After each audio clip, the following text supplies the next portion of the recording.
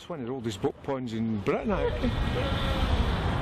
The club's about 115 years old, I think now, roughly. It started off from engineers, model engineers, and yachts, and gradually moved on from there. And we're here nearly every Sunday if the weather permits sailing. You know. There's about 80 odd members, I think, in the club.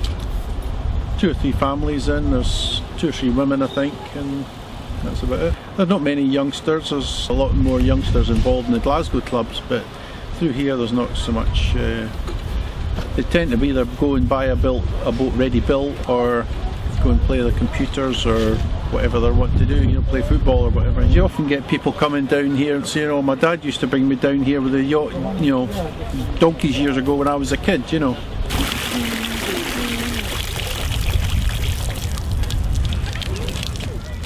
It's easier now for anybody to get into this than it ever has been. You can get the whole lot for, you can go and buy £170, you can buy a boat ready to sail, radio gear, everything. So anybody can afford that. They can buy PlayStations. You could buy a kit and make one if you wanted. If there's, you know, if you wanted to buy a kit of the particular boat you wanted to make. But if you wanted to build from scratch, you've got to get yourself some plans and start from there. Get some materials and start cutting out the wood and that sort of thing.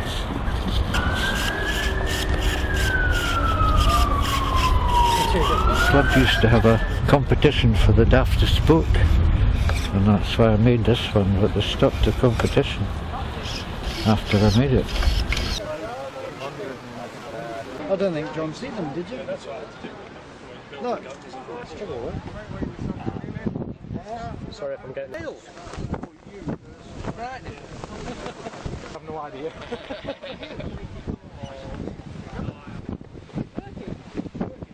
In the water.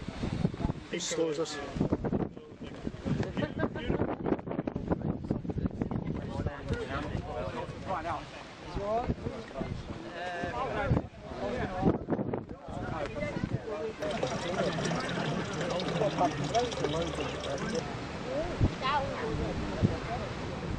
He was going to compete. I don't know.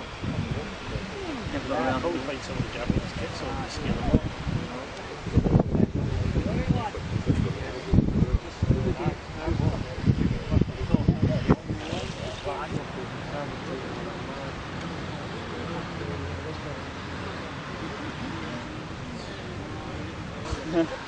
Got there. So how do you get that off? A volunteer will go in. Oh, that's So, does that count in the submarines then? Well, I hope so.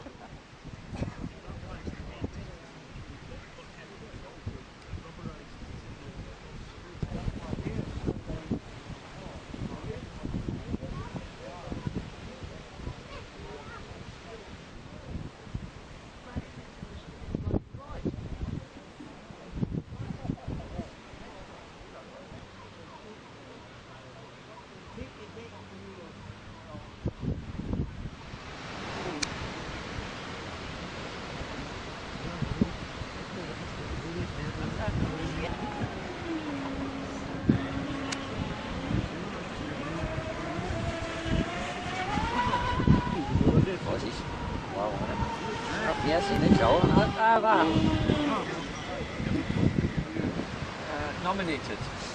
But in 3rd place, Ian Anderson with the Neptune.